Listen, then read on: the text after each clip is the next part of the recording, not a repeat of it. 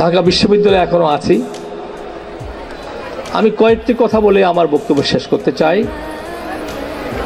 প্রথম কথা হচ্ছে, আমি যখন প্রথমে শুরু করলাম নাহমাদুহু ওয়া নুসাল্লি আলা রাসূলিল কারীম, আমাদেরকে বুঝতে হবে যে আল্লাহকে, এটা আমি একটু বলতে চাই, কারণ আমাদের সমস্ত কাজে শুরু করতে হবে আল্লাহর প্রশংসা করে। আল্লাহ হচ্ছে সেই শাশ্বত সত্তা যিনি সব কিছুকে তৈরি করেছেন, সৃষ্টি করেছেন।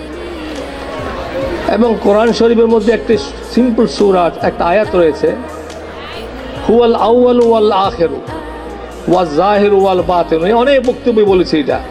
একটি আয়াতের বিশ্লেষণ করতে গেলে আমাদের কারো পক্ষেই সম্ভব নয়। হুয়াল আউয়ালু ওয়াল আখিরু, আল্লাহ বলছেন প্রথমে কে আসছে, অনেক প্রশ্ন সবাই, প্রথম কে ছিল?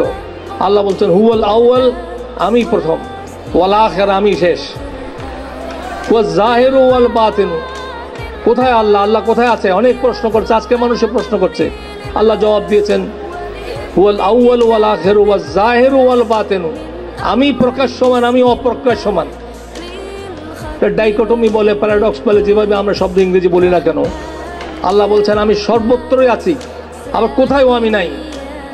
This R scientific verses in one word. Quran was revealed to a man, Muhammad sallallahu alaihi wasallam. It's like a miracle. Muhammad sallallahu alaihi wasallam unlettered person ছিল। আমি কোরআনের কথার জন্য আনছি, যখন মোরালিটির কথা বলতে হবে তখন এগুলো আমাকে উল্লেখ করতে হয়। রাসূল সাল্লাল্লাহু আলাইহি আনলেটার্ড পারসন ছিলেন। তার কাছে যখন রিভিলেশন এসছেন at the age of 40,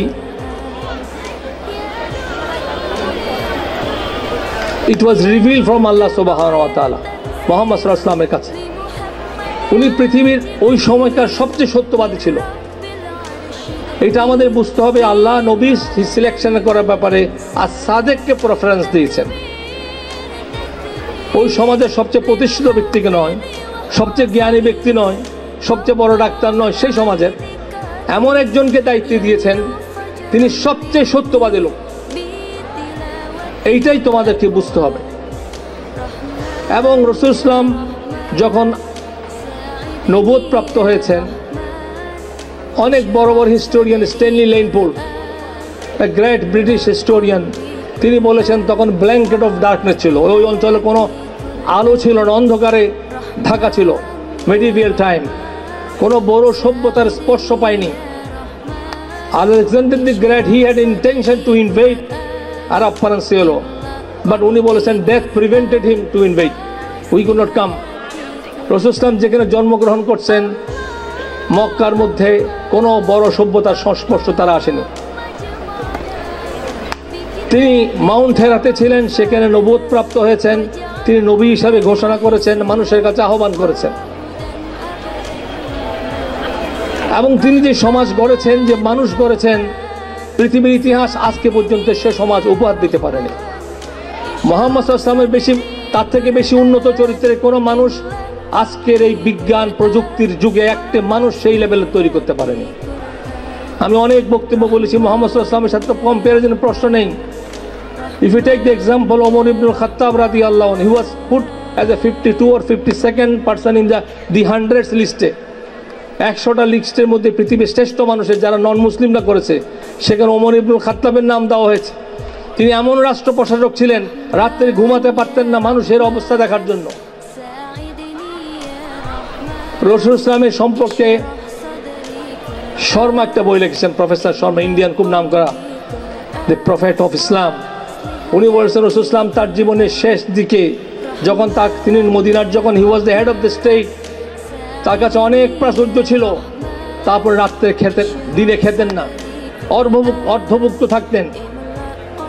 তিনি রাত্রে, শেষ রাত্রে উঠে নামাজ পড়তেন, এবং যখন তিনি কান্নাকাটি করতেন, উনি এক্সাম্পল দিয়েছেন বয়লিং ওয়াটার, পানিতে যখন বয়লিং করে সেরকম বয়লিংয়ের আওয়াজ তার থেকে বেরোতো। তিনি হচ্ছেন মুহাম্মদ সাল্লাল্লাহু আলাইহি ওয়াসাল্লাম, পৃথিবীর সর্বশ্রেষ্ঠ ব্যক্তি। এবং যিনি তিনি ইন্তেকাল করেছেন, ওই বইতে লিখেছেন, নন মুসলিম লিখেছে বইতে, তার বাসায় আলোর জন্য, বাতি জ্বালানোর জন্য তার বাতিতে তেল ছিল না। এবং উনি কমেন্ট করেছে, তিনি সমস্ত পৃথিবীকে যিনি আলোকিত করেছেন, তার বাসায় বাতি ছিল না। হি ইজ মুহাম্মদ সাল্লাল্লাহু আলাইহি ওয়াসাল্লাম। Man, you just understand, যিনি সমস্ত দাইয়ান ইলাল্লাহি বিইজনিহি ওয়া সিরাজুম মুনিরা, প্রদীপ্ত দীপ শিখা হিসেবে যাকে আল্লাহ বলেছেন, তিনি তার জীবনের শেষ মুহূর্তে তার বাসায় বাতি জ্বালানোর জন্য, আলো জ্বালানোর জন্য তার বাতিতে ল্যাম্পে তৈল কেনার পয়সা ছিল না, but he was the head of the state. এবং যিনি যে খেলাফত তিনি দিয়ে গেছেন এর পরবর্তী তারা 40 ইয়ার্স, অলমোস্ট 32 ইয়ার্স রুল করেছে, এবং এরপরে মুসলমানরা রুল করেছে 1000 ইয়ার্স। এটি ইতিহাস। অতএব আমি তোমাদের কাছে যেটা বলতে চাই যে আল্লাহ সুবহানাহু ওয়া তাআলা সব কিছু সৃষ্টি করেছে, এবং আমাদের শরীরকে নিয়ে আমি চিন্তা করি। আমার বন্ধু বসে আছে মাইক্রোবায়োলজির প্রফেসর, অত্যন্ত ভেরি রেপুটেড প্রফেসর, উনি অনেক ভালো বলতে পারবেন মাইক্রোবায়োলজির উপরে। আমাদের একটি সেল, একটা কোষের যে capacity of producing proteins 35,000 protein তৈরি করতে পারে। আমার এক ছাত্র অক্সফোর্ড, আমার অনেক ছাত্র বিদেশে আছে, অক্সফোর্ড ইউনিভার্সিটি খুব ব্রিলিয়ান্ট ছাত্র আমার ছাত্র, সে আমাকে বলেছে একটা সেল, একটা মানুষের সেল যে পরিমাণ ক্যাপাসিটি, যে ক্ষমতা তাকে দিয়েছে আল্লাহ, এইটা চিন্তা করলে মানুষ পাগল হয়ে যাবে। অতএব আল্লাহ হচ্ছে সেই বিশাল মহান সত্তা, এবং কোরআন শরীফের মধ্যে আল্লাহ তাআলার অনেক গুণাবলীর মধ্যে এগুলো উল্লেখ করা হয়েছে, জন্যই যাতে আমরা বুঝতে পারি আল্লাহর গ্রেটনেস কত বড়, ওনার ক্ষমতা কত বড়। এবং নেক্সট বলেছি রসুলের উপর দরুদ এবং দরুদ সালাম কথা বলেছি। এখন আমি আমার আসল কথাই বলতে চাই, সেটা হচ্ছে এটাই যে আমি ধর্মকে নিয়ে আসি। আমি ইসলামের কথা ছাড়া কোনো বক্তব্য রাখিনি। আমি বিদেশে বক্তব্য করেছি, নন মুসলিমের সামনে ইসলামের কথা বলেছি without any hesitation, because I proud to B Muslim, I proud to B believer. It does not matter how ইন্টারপ্রেটস, interpretation is different things. আমি যেটা সত্য সেটা সাহস উচ্চারণ করতে চেষ্টা করেছি। আমি সমস্ত পৃথিবীর মানুষকে বলতে চাই, তোমাদের, আমাদের, আমাকে, সবাইকে, সমস্ত পৃথিবীর মানুষের মুক্তি ইসলামের মধ্যে নিহিত। অনেকে প্রশ্ন করতে পারে স্যার আপনি মুসলমানদের, no, Islam was sent, Quran was revealed two prophet peace be আপন him for the whole of the humanity. আল্লাহ হচ্ছে রব্বুল আলামিন, রাসূল ইসলাম ছিলেন রহমতুল লিল আলামিন। রাসূল ইসলামকে মুসলমানদের জন্য প্রেরণ করা হয়নি, কোরআনকে মুসলমানদের জন্য প্রেরণ করা হয়। Was not revealed for the Muslims, for the whole of it. কোরআনের মধ্যে অনেক আয়াত হয়েছে, ইয়া আইয়ুহান নাস, মানুষের সাম্য, মানুষের ভালোবাসা, যত ভালো গুণাবলী মানুষ পৃথিবীতে ধারণ করতে পারে, চিন্তা করতে পারে, সমস্ত ধারণাগুলি, ভালো ধারণাগুলি, ভ্যালুসগুলি, ভার্চুসগুলি কোরআনে উল্লেখ করা হয়েছে। এই জন্য আমি বলছি, যখন আর মোরাল এক্সেলেন্সের কথা বলি, আমরা আমাদের লগোতে আছে একাডেমিক অ্যান্ড মোরাল এক্সেলেন্স। আমরা অনেক বক্তব্য শুনি, আমাদের রাষ্ট্রপ্রধান যারা তারা আছেন, যারা রাষ্ট্র চালাচ্ছেন তারা আছেন, রাজনৈতিকবিদরা আছেন, আমাদের মতো বুদ্ধিজীবী, সকল যত রকমের সব জায়গায় আমরা বলি, অনেক কথা শুনছি, টেকনোলজি ডেভেলপ করতে হবে, এটা করতে হবে, সেটা করতে হবে, সবই ঠিক, সব কিছু ঠিক, কিন্তু যে আমি মোরালি ভালো নয়, morally, if it not morally strong then it will of useless. Simple. বাংলাদেশে one of the corrupt countries in the world, বাংলাদেশের সবচেয়ে বেশি করাপ্টেড কান্ট্রি ওয়ার্ল্ডের। এটা উন্নত হবে ইনশাআল্লাহ, সবাই চাচ্ছে, কিন্তু বাংলাদেশের করাপশন করছে শিক্ষিত লোকজন, অশিক্ষিত লোকজন করাপশন করে না। I can write it for you, I challenge. বাংলাদেশে বিলিয়ন্স ট্রিলিয়ন্স অফ ডলার পয়সা নিচ্ছে ঘুষ। আমাদের মতো শিক্ষিত লোক বুয়েট থেকে পাস করেছে, কুয়েট থেকে পাস করে, চুয়েট থেকে পাস করেছে, অল দ্য ইঞ্জিনিয়ার্স, তুই take the list, private university chance পায় না সেখানে, আর ওখানে খারাপ ছাত্র পড়ে না। আমাদের প্রশাসন চলায় ঢাকা বিশ্ববিদ্যালয়, রাজশাহী বিশ্ববিদ্যালয়, সমস্ত অনেস্ট, তারা অনেস্ট, সবাই যদি অনেস্ট ঠিক আছে, আমার কোনো আপত্তি নেই। তো আমার প্রশ্ন হচ্ছে, আমরা একাডেমিক এক্সেলেন্স দিচ্ছি, ঢাকা বিশ্ববিদ্যালয়ে আমি শিক্ষক, 40 years of my teaching, professor Fazlul Haque sir আছে 40 years of teaching, professor Mozammel Haque সাহেব আছে 40 years of teaching, প্রফেসর আমাদের কোরবান আলী, আমাদের ওমর আলী ভাই 40 years of teaching, ঢাকা বিশ্ববিদ্যালয়, অক্সফোর্ড অফ দি ইস্ট। সেই বিশ্ববিদ্যালয়ে কি হচ্ছে? সেই ছাত্ররা কি আমাদের মোরাল এক্সেলেন্স দেখাতে পারছে?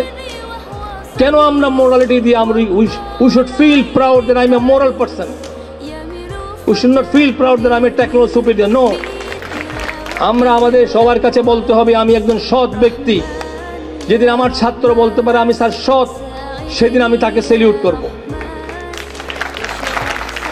অতএব এই সততা কিভাবে আসবে, এইটাই আমার বক্তব্য। আমার মেইন পয়েন্ট হচ্ছে এটা, ফোকাস। সততা কিভাবে আমি ইমপ্রিগনেট করতে পারি, সততাকে আমি কিভাবে ইনকালকেট করতে পারি আমার ভিতরে। সততা তখনই সম্ভব যখন সৎকে ডিফাইন করা যাবে। এইটা হচ্ছে morality. What is morality? Morality অনেক আলোচনা হয়েছে। Morality was only for the human being. আর কোনো সৃষ্টির জন্য, কোনো সৃষ্টি জগতের কোনো ক্রিয়েশনের জন্য মোরালিটি শব্দ ব্যবহার করা যায় না। শিম্পাঞ্জির জন্য মোরালিটি, যদি অনেক ডেভেলপড অ্যানিমেল বলা হয়, একটা কুকুরের জন্য, একটা বিড়াল জন্য, একটা সিংহের জন্য কোনো মোরালিটি নেই, বিকজ সেখানে মোরালিটি কোয়েশ্চেন নেই। আমি একজন সায়েন্সের ছাত্র, আমি ফার্মেসির ছাত্র, আমি ড্রাগের সঙ্গে রিলেটেড রয়েছি।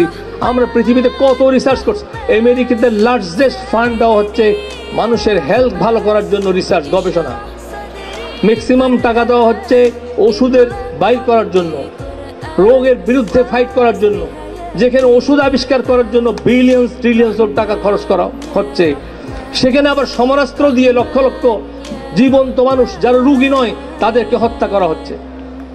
This is fact. You cannot dispute with this one. আমি যেখানে আবিষ্কার করার জন্য আমাকে এত ফান্ডিং দিচ্ছে, ক্যান্সারকে ফাইট করার জন্য, আমাকে ব্লাড প্রেশার ফাইট করার জন্য, ডায়াবেটিস ফাইট করার জন্য, অসুস্থ মানুষকে সুস্থ করার জন্য, সেখানে লক্ষ লক্ষ সুস্থ মানুষকে একটি পারমাণবিক বিস্ফোরণ লক্ষ লক্ষ সুস্থ সাবলীল মানুষকে ধ্বংস করে দিতে পারে। পৃথিবীর মানুষ যে পরিমাণ পারমাণবিক অস্ত্র তাদের নিজেকে মজুত করেছে, সমস্ত অল নিউক্লিয়ার পাওয়ার হোল্ডার যারা, তারই এই ছোট্ট পৃথিবীকে থাউজেন্ডস অফ টাইম ডেস্ট্রয় করা সম্ভব।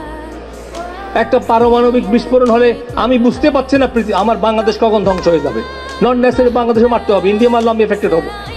একটা পারমাণবিক যুদ্ধ শুরু হলে আমাদের অত তত্ত্ব কথা, নীতির কথা, ডেমোক্রেসির কথা, আমাদের নানা রকমের technology superiority will not useful, will be destroyed in one fine morning you C nobody is there. So how can you explain? অর্থাৎ আমার প্রশ্ন হচ্ছে, যারা এগুলি করছে তারা কি মোরালিটি বুঝে না? আমেরিকা কি মোরালিটি কম বুঝে? তাদের লিডাররা কি কম লেখাপড়া জানে? ফ্রান্সের লিডাররা, ব্রিটিশ লিডাররা, রাশিয়ান লিডাররা কি বুঝে? Similar things. অতএব আমি বলছি যে মোরালিটির সবচেয়ে ভালো ডেফিনেশন হচ্ছে যেটা কোরআন দিয়েছে, that came from the reveal বুক। তোমরা সব জায়গায় এটা বিশ্বাস করতে হবে এবং তোমাদেরকে জানতে হবে যে কোরআন যতগুলি ভার্চুস এবং ভ্যালুসের কথা বলেছে এবং যেগুলো রাসূল ইসলাম করে দেখিয়েছে, তার থেকে ভ্যালুস, ভার্চুস আর নতুন কোনোটা সংযোজন করা সম্ভব হয়নি। আমি অনেক সায়েন্টিস্টদের জিজ্ঞাসা করেছি, সায়েন্স আমাকে ভ্যালুস দেয়নি, সায়েন্স আমাকে ভার্চুস দেয়নি। আমি সায়েন্সের ছাত্র, সায়েন্সে পড়াশোনা করেছি, আমার কোথায় বলা হয়নি যে ওষুধের মধ্যে নকল করা ঠিক হবে না। এটা মোরালিটি। মোরাল টিচিং কোত্থেকে আসবে? Moral teaching will come from the religion. আমি তোমাদেরকে সে অনুরোধ করবো যে we have to come back to the কোরআন। যারা অন্য ধর্মাবলম্বী তার ধর্ম সে পড়ুক, এবং তাদের মধ্যে মোরালিটির কথা রয়েছে। প্রত্যেকটা ধর্মের মধ্যে নৈতিকতার শিক্ষা আছে, তাদের সবাইকে সম্মান করতে হবে, কিন্তু কম্পাইল করে কোরআনের মধ্যে রয়েছে। যে কোনো মোরালিটির কথা, ভার্চুস কথা কোরআনের মধ্যে লোক আছে, অর্থাৎ দ্যাট কাম ফ্রম দ্য কোরআন। আমি সবাইকে অনুরোধ করব যে আমরা রিলিজিয়াস বুককে অনুসরণ করতে হবে। We must be moral, we must love the country, we must love the people. অন্যের অধিকার সংরক্ষণ করতে হবে, অন্যকে সম্মান করতে হবে। অন্য স্বাধীনতায় হস্তক্ষেপ করা যাবে না।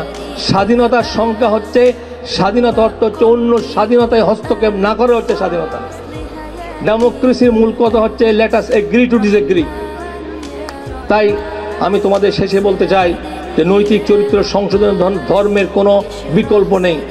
বাংলাদেশের প্রেক্ষাপটে দাঁড়িয়ে আমি সায়েন্স বোর্ডের চেয়ারম্যান ছিলাম, অনেক মন্ত্রী মিনিস্টারের সামনে আমার কথা সুযোগ হয়েছে, এখন তো সুযোগ কম হয় মন্ত্রীর সামনে, আমরা যাই না।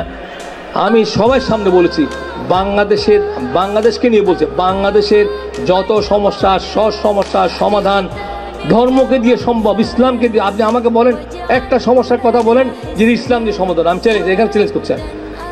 Extremism fight, you can use religion. আপনি দুর্নীতি দমন করেন, আপনি ইসলামকে নিয়ে আসেন।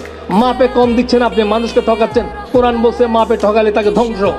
আপনি একটা যত খারাপ কাজ, নারীর উপর নির্যাতন হচ্ছে, নারীকে মা হিসেবে সবচেয়ে বেশি সম্মানিত করছে ইসলাম, এবং একটা নারীকে যদি ধর্ষণ করা হয় তো মাকে ধর্ষণ করছে। তারা আমি ধর্ষণ বলেন, আমাদের করাপশন বলেন, অন্যের অধিকার ধ্বংস করা বলেন, গণতান্ত্রিক মূল্যবোধ বলেন, প্রত্যেকটা জিনিস ইসলাম শিখিয়েছে। আমি মনে করি বাংলাদেশে যেহেতু 90%, 89% মুসলিম, ইসলামকে দিয়ে তো আমি সব সমাধান করি। ইসলামকে আমি ওই aloof from Islam, we should bring ইসলাম। অন্য ধর্মের অধিকারের প্রশ্ন যদি ধর্ম নিরপেক্ষতা ব্যাখ্যা হয়, তো অন্য ধর্মের বড় ফরেন রাইটার, নন মুসলিম রাইটার বলেছে ইসলাম is a secular religion. Islam itself is secular. Islam permits other religion to practice without any hesitation, without any obstruction. That is Islam. আমি তোমাদের সেটা অনুরোধ করব যে আমরা ইসলামকে বুঝি, ইসলামের কথা বলি। সরকারকে অনুরোধ করব তারাও যেন ইসলামের কথা বলে। ইসলাম দিয়ে এক্সট্রিমিজম বন্ধ করা যাবে, জঙ্গিবাদ বন্ধ করা যাবে যদি ইসলাম বোঝানো হয়। রাসূল ইসলাম জঙ্গিবাদ করেনি, তার খোলাফায়ে লোক জঙ্গিবাদ করেননি। জোর করে মানুষকে ধর্মান্তরিত করা যায় না। ইসলামে মুসলমানদের পুরো ইতিহাস প্রমাণ করেছে। পুরাই Delhi was the capital of the Muslims for 700 years. সেখানে হিন্দু মেজরিটি ছিল, তারপর হিন্দু মেজরিটি ছিল। Spain was ruled by the Muslims emperor this Arab বুর্স for 700 years. মুসলমানদের সেখানকে নিশ্চিহ্ন করে দেওয়া হয়েছে। মুসলমানরা যদি জোর করে ইসলাম করত, তাহলে স্পেন পুরা মুসলমান হতো এবং ইউরোপ পুরাটাকে মুসলমান করতে পারত। তা করেন, কারণ ইসলামের শিক্ষা এটা নয় যে অন্যকে জোর করে আমি ইসলাম গ্রহণ করব। You can win over a country, but you can win over a heart of a person. মানুষের হৃদয়কে স্পর্শ করতে হবে, মানুষকে ভালোবাসতে হবে, তাহলে তোমাকে সে গ্রহণ করবে। ইসলাম এটাই শিখিয়েছে। ইসলাম সবাইকে দাওয়াত দিতে বলেছে, যারা গ্রহণ করবে তাদেরকে। ইসলাম যা শিখিয়েছে তা যদি আমি প্র্যাকটিস করি, যে কথা আমাদের হেমায় সাহেবও বলে গেল, যে আমাদের দুর্ভাগ্য হচ্ছে আমরা যা অ্যাডভাইস দিই সেগুলো নিজেরাই আমরা অনুসরণ করি না। অতএব আমাদের এই কালচারটা পরিবর্তন হতে হবে।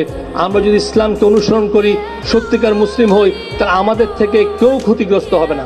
আমি মনে করি আমাদের দেশে ইসলামকে দিয়ে সব সমস্যার সমাধান সম্ভব হবে। আমি তোমাদেরকে অনুরোধ করব, তোমরা মোরালিটি শেখার জন্য ধর্মকে ফিরে যেতে হবে। তোমাদেরকে যদি সৎ নাগরিক হতে হয়, নিষ্ঠাবান নাগরিক হতে হয়, সেটা করতে হবে। তুমি যদি ভালো মানুষ হও, তাতে তুমি ভালো করে honesty means you must B a good student. আমি যদি না বুঝে পড়ি, এটা তো একটা দুর্নীতি। আমি নকল করলাম, এটা দুর্নীতি। আমি পড়লাম না, ভালো পড়লাম না, আমি যখন কাজ করব তখন ক্ষতি হবে। অতএব ইসলাম পারমিট করে না। অতএব ইসলাম যদি আমি আনি, তাহলে আমি ভালো ছাত্র হব এবং ভালো মানুষও হব। আমি তোমাদেরকে অনুরোধ করব, আর বেশি বক্তব্য রাখতে চাই না। তোমরা অনেকক্ষণ বসে আছো, তোমাদের দেখে ভালো লাগছে। ছাত্রদের সঙ্গে তো 40 ইয়ার্স অফ টিচিং, ছাত্র সঙ্গে যেখানে গিয়েছে সবাইকে ছাত্র মনে হয়েছে। অনেক বড় বড় লোককে আমি তুমি করে কথা বলি, তার মনে হয়েছে আমার ছাত্র। এখন শিক্ষক আবার ফিলোসফার হয়ে যায়। এত বছর মাস্টারি করে বরং ক্লাসে করি, মনে হয় আমি একটা ফিলোসফার। অনেক ফিলোসফি দিচ্ছে, বিদেশে গিয়েছি, তাদের সামনে বলেছি। আর শেষ মোরালিটি একটা কথা, যেই পয়েন্টটা বলে আমি শেষ করতে, সেটা হচ্ছে মোরালিটির সব যে পয়েন্টগুলি আছে, যত ভালো জিনিস, ভার্চু, সবার সাথে পৃথিবীর সবগুলি যেগুলো এগ্রি করে, সমস্ত পৃথিবীর সভ্যতা যে এগ্রি করে, কোরআন সেগুলি বলছে। একটি জায়গায় সমস্যা হয়েছে। কোন সমস্যা? নারী পুরুষের মেলামেশার ব্যাপারে ইসলাম স্ট্রিক্ট রেস্ট্রিকশন দিয়েছে। এইটা তারা অ্যাকসেপ্ট করতে চায় না। আমি তো বহু ওয়েস্টার্ন কান্ট্রি ভিজিট করেছি, আমাদের যারা বসে তারা অনেক কান্ট্রি ভিজিট করেছে। আমি তার সাথে কথা বলেছি। ইন ওয়েস্টার্ন কান্ট্রিজ তারা মনে করছে নারী এবং পুরুষের কোনো পার্থক্য নেই। অতএব তাদের মেয়েদেরকে পুরোপুরি ফ্রিডম দিতে হবে। ফ্রিডম অর্থ হচ্ছে তারা যেইভাবে ইচ্ছে ড্রেস করতে পারবে, যেইভাবে ইচ্ছে চলতে। একটা ছেলে যেভাবে মেলামেশা করে, একটি মেয়ে ছেলে সেভাবে না দেখলে বিশ্বাস করা যাবে নাকি? আমেরিকার বহু বিশ্ববিদ্যালয়ের, ইংল্যান্ডের বহু বিশ্ববিদ্যালয়ের, প্রাচ্যের বহু বিশ্ববিদ্যালয়ের যে হোস্টেল রয়েছে, হোস্টেল, আমি ইংল্যান্ডে পড়াশোনা করছি, সেখানে দেখেছি মেয়েদের একটা আলাদা ছিল, একটু কনজারভেটিভ পয়েন্ট। এখন যেটা হয়েছে, আমেরিকা আমাকে বলেছে, আমি সেটা কদিন আগে, আমার ছেলে আলহামদুলিল্লাহ MIT-তে ভর্তি হয়েছে, নাম্বার 1 ইউনিভার্সিটি। আমি হার্ভার্ড ভিজিট করেছি, MIT ভিজিট করেছি, অক্সফোর্ড করেছি, কেমব্রিজ ভিজিট করেছি, ওয়ার্ল্ডের অনেক বড় বড় বিশ্ববিদ্যালয় দেখা শুরু, স্পেনের বড় বিশ্ববিদ্যালয় ভিজিট করেছি। ওখানে এখন যেটা হয়েছে, হোস্টেলে মেয়ে এবং ছেলে একই রুমের ভিতর, একটি ফ্লোর নয়, একটি ছাদের নিচে নয়, এক ছাত্র একই রুমের ভিতর ছেলে এবং মেয়েকে থাকার অনুমতি দেওয়া হয়েছে।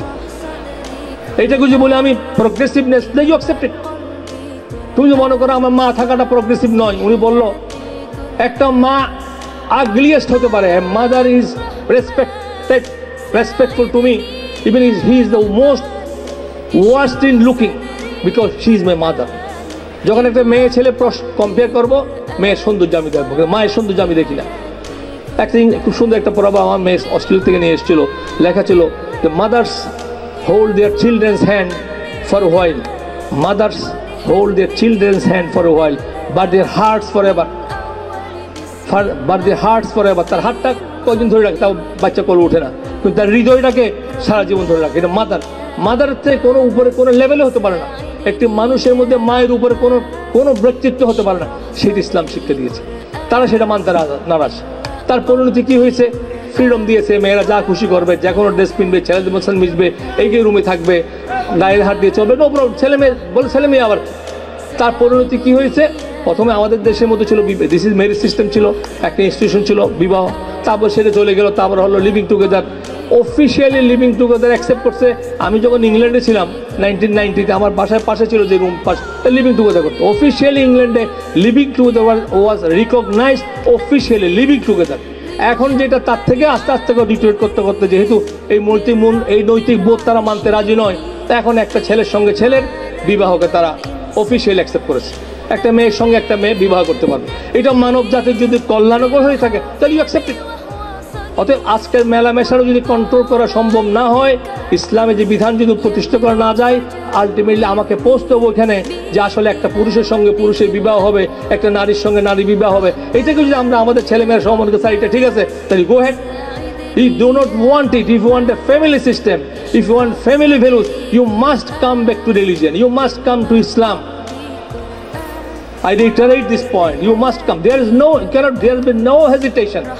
তো মাকে যদি চাও, বাবাকে যদি চাও, কোরআন স্পেসিফিক বলেছে কার সঙ্গে বিবাহ করা যাবে না, কাকে বিবাহ করা যাবে। এটা কোরআন না বলতো, পৃথিবীর কোনো বইতে বলেনি যে মায়ের সঙ্গে ছেলের ফিজিক্যাল রিলেশনশিপ করা যাবে না। কেন? আমি সায়েন্সের ছাত্র, আমি সায়েন্সের টিচার। একটা বাবার সঙ্গে তার মেয়ের সঙ্গে ফিজিক্যাল সম্পর্ক করা যাবে না, কেন? সাইন্টিফিক কোনো ব্যাখ্যা নেই। ভাইয়ের সঙ্গে বোনের কেন ইন্টারকোর্স করা যাবে না? কোনো ব্যাখ্যা নেই। I challenge. Islam says that is the sanctity of blood, is the purity of the blood. That is religion. If you forget religion, you will be not human being. And the way world is going on, family system, we have totally destroyed the family fabrics. What is happening now? Next society, there will be no procreation.